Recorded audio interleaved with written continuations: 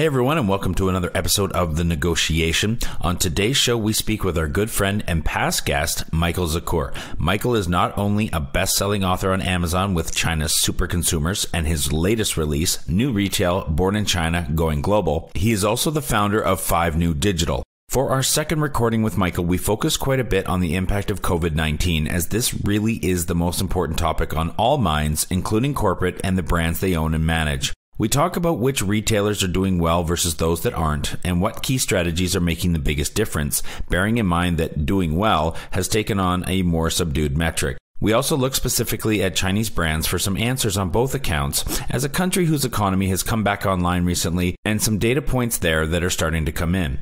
We talk about changes in consumer trends that we can already see taking place and some predictions on more to come.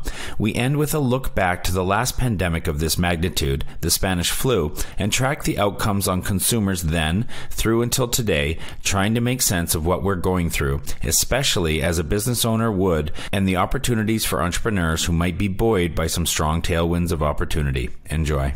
We're getting flooded with retailers and brands and companies who either want to enter China or increase their sales in China because they're looking at what their outlook in the US and Europe is going to be for the rest of the year and possibly, well into next year. And it really doesn't look good. And so as China is emerging strongly from the crisis on their end, consumer demand is there, and it's going to surge, I believe, even more coming up to the 6/18 holiday. Home to over 4 billion people, the Asia-Pacific region boasts one of the most powerful consumer markets on the planet. Not only is it home to half the world's under 30 population, but it's also home to more than half the world's internet users. It's a market no globally minded brand should ignore, but entering markets like China is no easy task. Just ask the likes of Microsoft, Google, Uber, and Facebook. Times are changing, and with the right partners, doors are slowly opening as more and more companies find success expanding into the markets of the Middle Kingdom. I myself spent 8 years in China, mostly as a venture capitalist, helping early-stage tech companies enter the Asia-Pacific market successfully.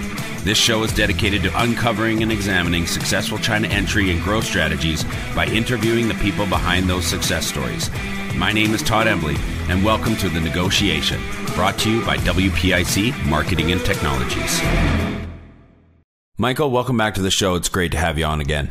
Good to be back. Thank you. Your landscape has changed since the last time we talked, so why don't you bring everybody up to date with what you're doing now and what your new company is? Sure. Yeah. In September of 19, I founded a new company called 5 New Digital. And it's a company focused on the new retail, the new consumption, the new technology, the new finance, and the new supply chain that make up the new retail revolution. And so we work with companies globally on transforming how they think about and operate for an ecosystem and habitat-driven consumer world rather than a channel-driven product-based world. So we work with companies from Europe and the US on their global digital and retail operations. And we also have a subsidiary in China called China Brightstar. And we continue to do the work there we've been doing for 15 years on working with brands and retailers and companies on their China consumer market and digital commerce strategy. All right, let's kick things off this time with a broad discussion of retailers around the world that are doing well right now, despite the COVID-19 pandemic that we are all suffering through right now. Well, it's a pretty short list. And I think it's right now less about which retailers are doing well, and it's more about which integrated systems are doing well. So we can kind of look back a couple months here at China first. And as China was going through the worst of the COVID crisis, one thing that really held the country together in some respects were the ecosystems for retail, commerce, and communication that Alibaba, JD, Tencent, Pinduoduo, and Kaola had built, but especially the Alibaba, JD, Tencent ecosystems. And these systems were the complete integration of online, offline technology and supply chain. And each one of them was built to be an equal power source for a single ubiquitous environment for consumers to be able to order from anywhere, pick up from anywhere, get delivered from anywhere. One of the first things we saw develop in China in the early days of the crisis was contactless delivery. It's become a part of the common language here in the US, but that term actually started in China in January as delivery people and Alibaba and people in their homes figured out new and inventive ways to have things delivered to them without any contact. And so what we really saw was the ability to use digital technology, integrate that with orders and deliveries. I mean, think about what a role that Alibaba's Fresh Hippo stores played in acting as forward operating distribution and inventory spaces, not only as stores. That ecosystem proved to be the most resilient thus far in this crisis globally. We can only imagine how bad things might have been in China if tens and even hundreds of millions of people were not able to order from home using an app and have products delivered to them anywhere from 24 to 36 hours. And if you kind of look at what the corollary here is in the United States, we're not doing as well on that front. So there are some companies who are doing well. In my opinion, Target is one of them.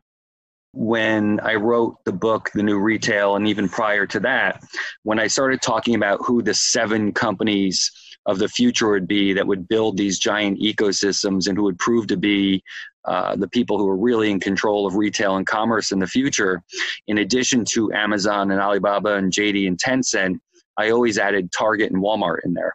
You can imagine 5 years ago, I got a lot of funny looks when I told people that I felt like Target and Walmart were on track to master the new retail. But what's happened now is Target invested so much money in their app. In my opinion, it's the best retail app in the United States. And all of the logistics and technology integration, they have fully integrated their online and physical retail stores. And so I can order something from my Target app. They'll tell me, it's going to be ready for you in 2 hours. Then they'll update me and say, actually, 30 minutes later, it's ready for you. Come. As I'm driving to the store, they say, we see you're only 2 miles out. We see you're 1 mile out. We see you're 600 feet away. Our guy is standing on the corner, and here's what he's wearing. On the other side, for delivery, we're averaging, whether it's groceries, essentials, toys, games, anything to keep us sane as we're in lockdown, we're averaging 3 to 4 days delivery for almost everything from Target stores. Conversely, anything that we've tried to order from Amazon over the last 3 weeks, at a minimum has a 2-week delivery time, but at this point, more to a month and a half. So I think the big story coming out of this was, we were moving towards this complete integration of online, offline technology and logistics, not nearly quick enough.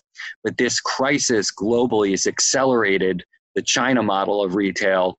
And now you see convenience stores, and Panera Bread is now starting to stock and sell groceries. And so the idea of having these forward operating logistics spaces and the complete integration online, offline, and the narrative has really shifted here from, Amazon was the savior to Amazon is the problem. And it's actually the local grocers and convenience stores and Targets and Walmarts who are really saving the day. I know that to be accepted as a seller on Tmall, there are a lot of things that you need to go through, and there's a lot of things you need to prove, such as a lot of inventory in the region.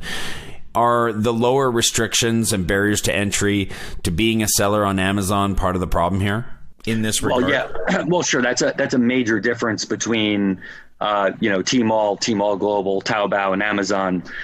Virtually anybody can set up a presence and sell on Amazon. It's pretty much, if you're following the rules and the regs and, doing things the right way, anybody can set up.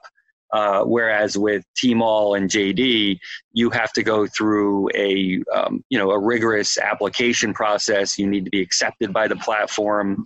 You need to put a deposit down to ensure that any consumers who, need a refund, or if you're not treating the consumer well, there's a fund for that. But most importantly, you have to show them that you have a marketing plan, that you have a logistics plan, that you have inventory, and you'll very quickly find yourself falling out of the good graces of Alibaba if you fall short on logistics and inventory. So it's a big difference there for sure. Okay, so let's expand on that. How does a retailer go about that? Because I think there's a lot of retailers around the world with a lot of inventory in some warehouses that would love to move it, and China seems like an obvious place, but that seems like a lot of work to take on yourself and understand how to go through that labyrinth of getting set up and running over in China. Yeah, it's not something that's easy to do on your own. My clients range from first, second stage startups all the way to the top 100 largest multinationals in the world. And when it comes to getting set up in China, the only difference between the startup and the multinational is the amount of money they have or the amount of people they can put towards the problem. It's not always a case of the big guys understand better how the game is played there. What's happening there right now, and by the way, I'm very fortunate that my business is thriving right now with the China subsidiary, because we're getting flooded with retailers and brands and companies who either want to enter China or increase their sales in China because they're looking at what their outlook in the US and Europe is going to be for the rest of the year and possibly, well into next year. And it really doesn't look good. And so as China is emerging strongly from the crisis on their end, consumer demand is there, and it's going to surge, I believe, even more coming up to the 6/18 holiday. So what you really need to do are two things. You need to work with somebody like a WPIC, and we call them trading partners or Tmall partners, and they handle the vast majority of the workload for you in getting set up, operating in China. And so if you think about a WPIC having a core 4 set of tools that they use, it's to build and operate your digital store on Alibaba, JD, the other marketplaces.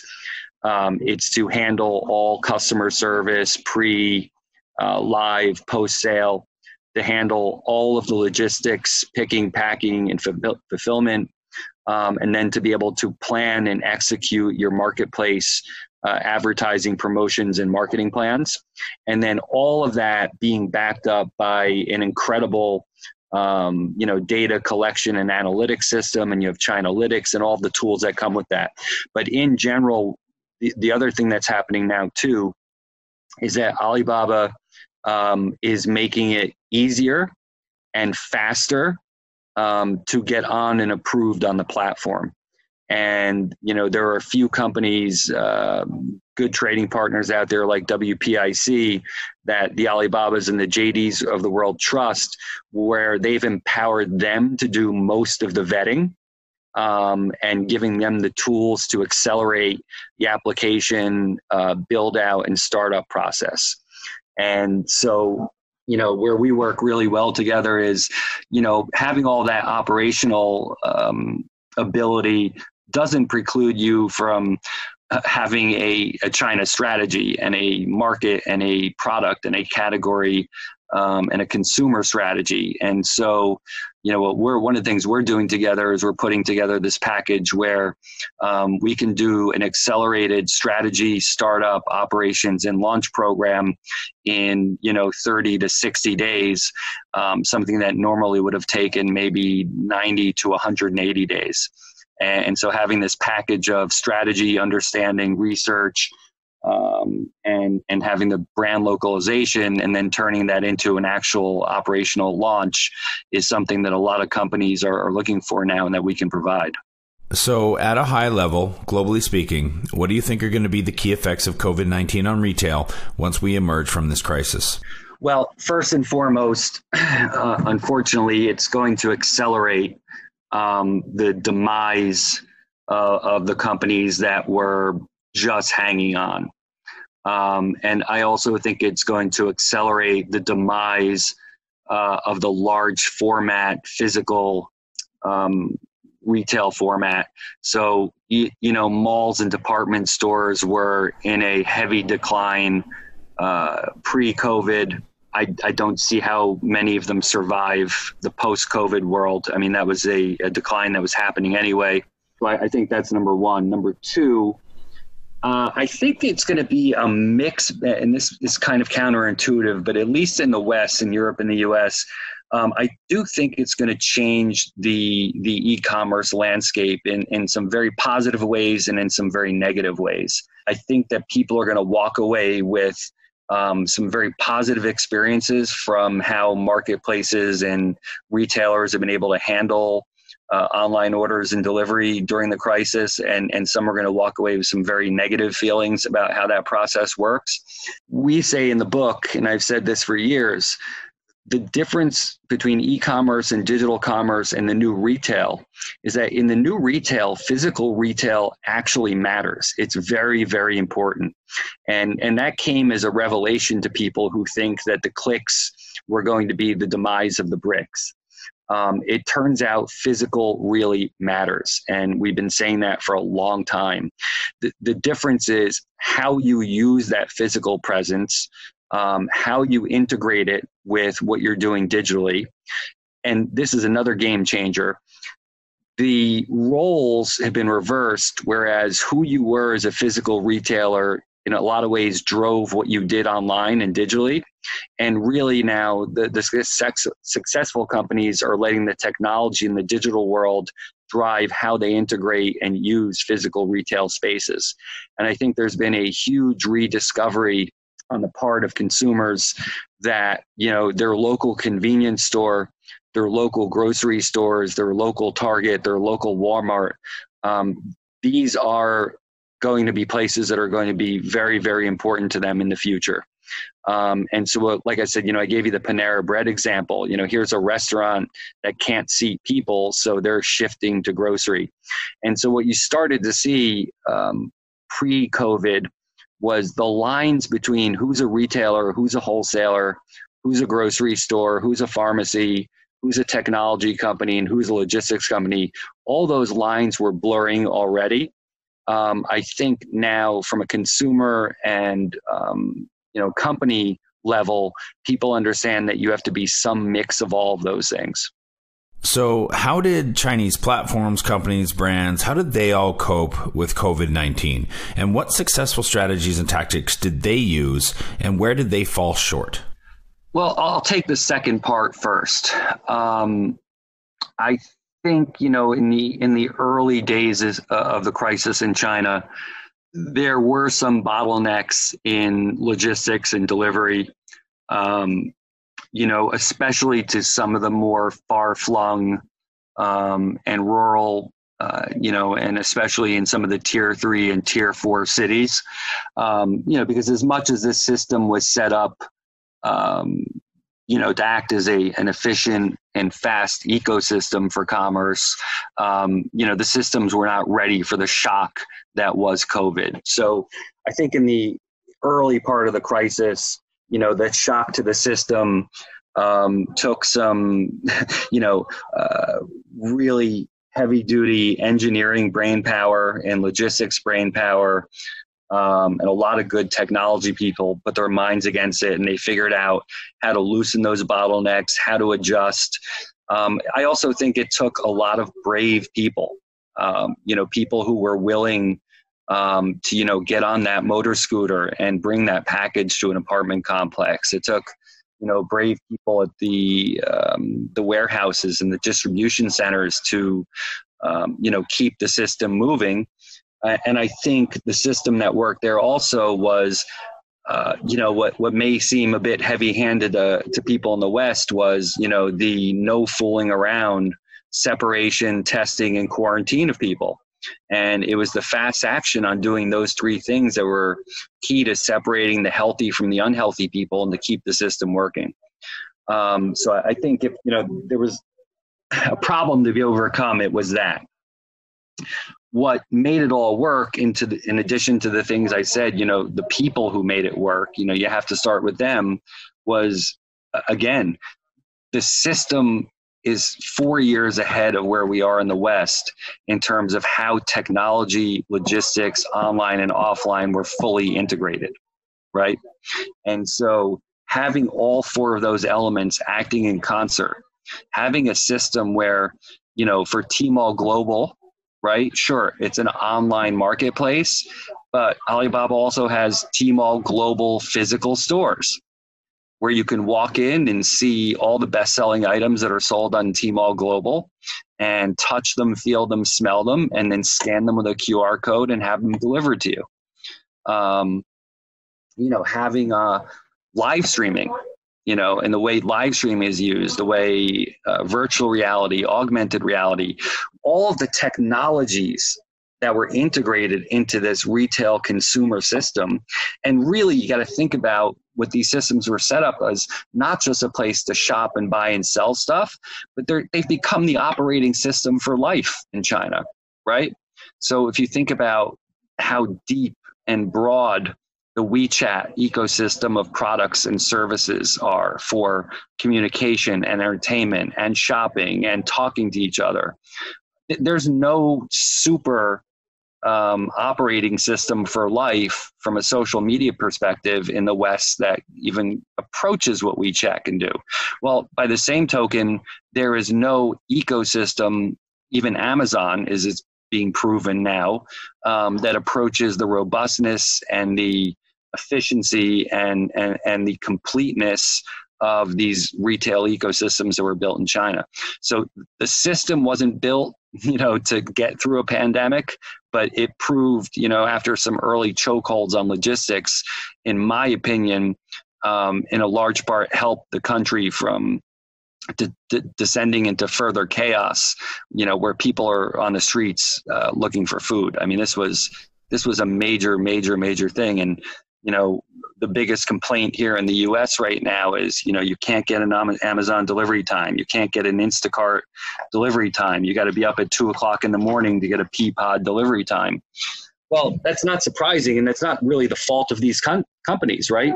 Even to Amazon to some degree, because prior to COVID, only 5 to 7% of all grocery items were bought online in the US.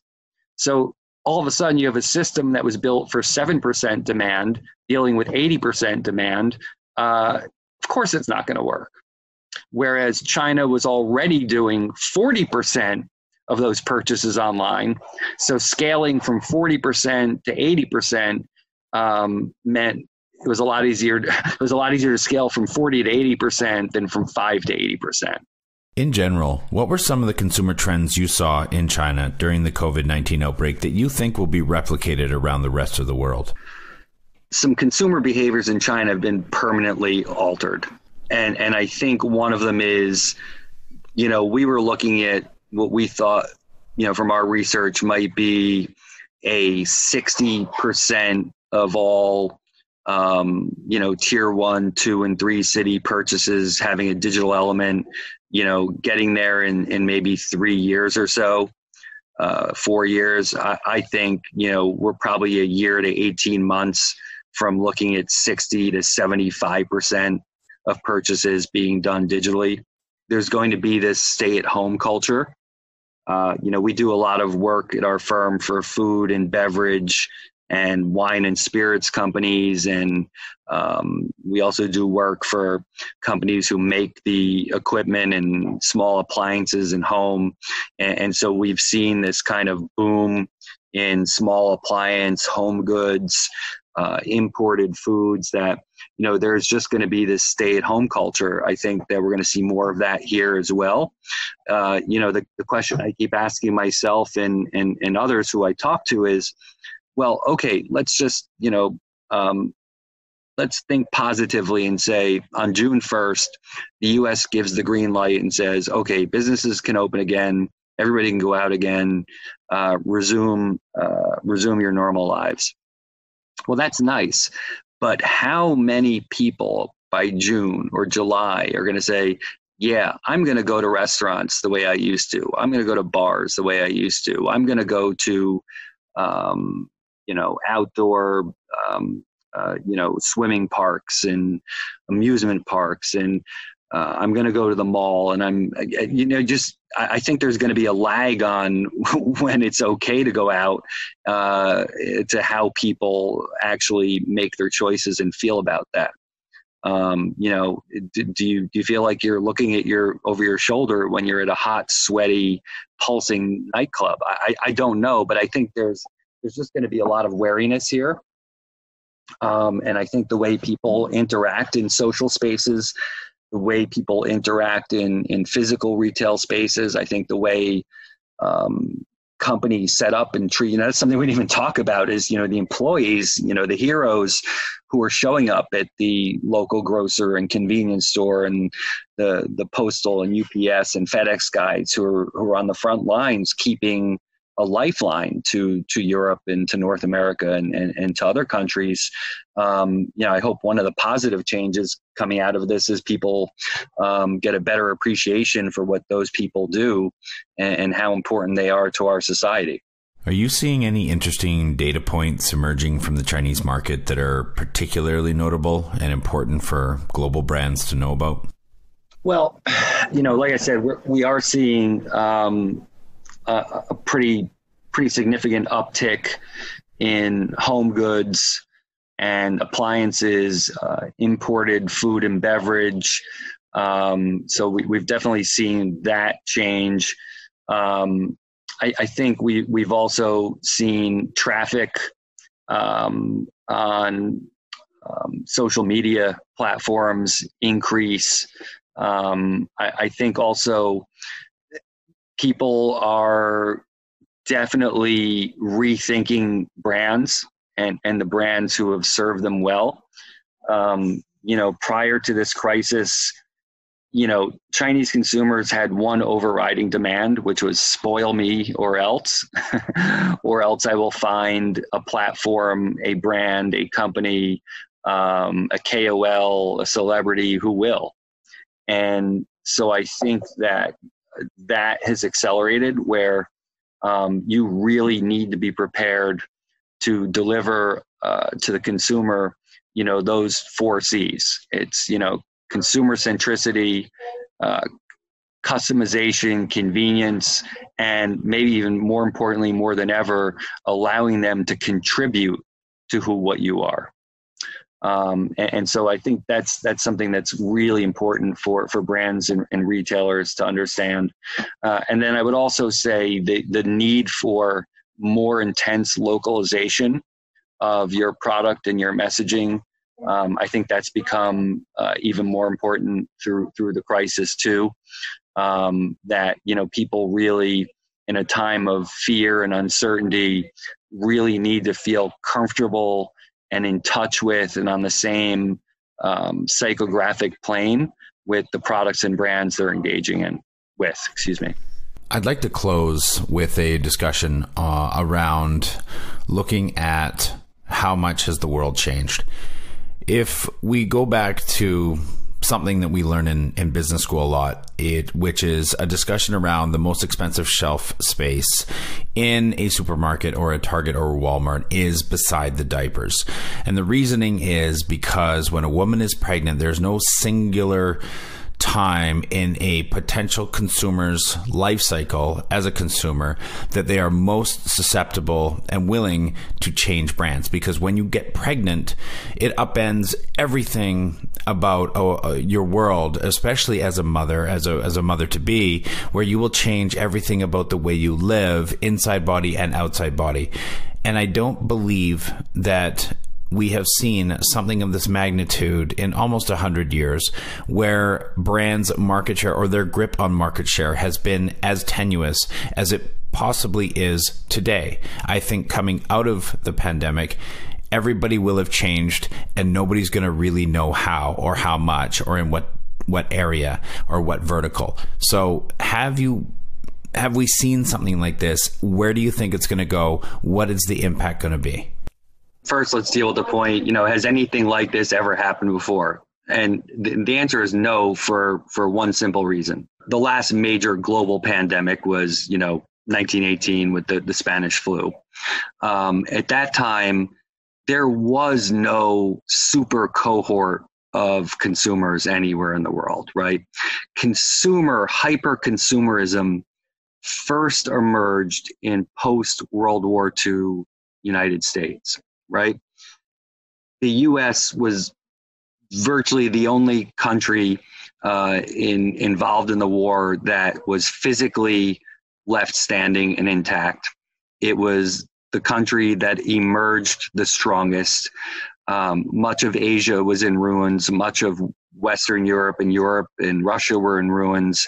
And so Americans had the ability to make the products that the world needed and the insatiable desire to consume those products and the ability to do so. So if we think about the first era of super consumers, it was that consumer culture that evolved post-World War II, and it was the world's first hyper-consumer culture. The second group of super consumers to emerge globally were the Chinese consumers who emerged in the 2000s and 2010s. So my first book was called China's Super Consumers, right? And so I likened the emergence of the Chinese consumer class in the 2000s to that which emerged in post-World War II America. We have not had a global crisis of this proportion since those two consumer classes emerged over the last 80 years. And so we've never seen a world with two super consumer classes, and then Europe kind of being in that mix too, where so much of the world is much more engaged in buying the things they want and not just need. This is the first disruption of its kind to break down the consumer world order that's been built, especially over the last 35 years. And I think there's going to be a lot of fallout in terms of how globalization plays a role in the way we make, move, sell, and buy everything. It seemed like we were on a unstoppable freight train headed down the tracks to complete global integration of making, moving, selling, and buying. I think that train could go off the rails here in a post-COVID world. So I think the opportunity, and it's one that I've been touting for years, is now is the time to rethink how you make, move, sell, and buy. And if you didn't believe me a year ago or 6 months ago, I hope you believe me now, because now is a great time to step back and say, how do we change all of that? And I think you're going to see a lot of brands and a lot of startups and an incredible number of innovations come out of this crisis. I think it's just accelerating what was already happening, which was shuffling the old, tired, boring, middle-of-the-road, non-technological retail and consumption models off the stage and ushering in this new era. But, and here's the key. I think what's really cool about this is it's giving smaller companies, individuals, entrepreneurs the opportunity to play a role here. And I don't think that, just having an Amazon, Walmart, Target at the top is going to be sufficient. And I think there's just an incredible opportunity to create new ways of doing business from all of this. Couldn't agree more, my friend. Michael, thank you for coming on the show once again, and hopefully we'll do a part 3 sometime soon. Thanks for having me. Growing a company is hard. Doing it in a foreign market? Exponentially so. The best piece of advice I can give you is not to do it alone. When you start looking across the pond for further expansion possibilities, and I sincerely hope that you do, make sure you choose the right partners to do it with. My good friends at WPIC Marketing and Technologies have almost 20 years of experience helping brands, just like yours, enter China. I hope you enjoyed this episode of The Negotiation, and if you're interested in being a guest or want to connect with me or any of our team, please reach out to us at podcast@wpic.co. And be sure to rate, comment, and subscribe wherever you get your podcasts. Zaijian.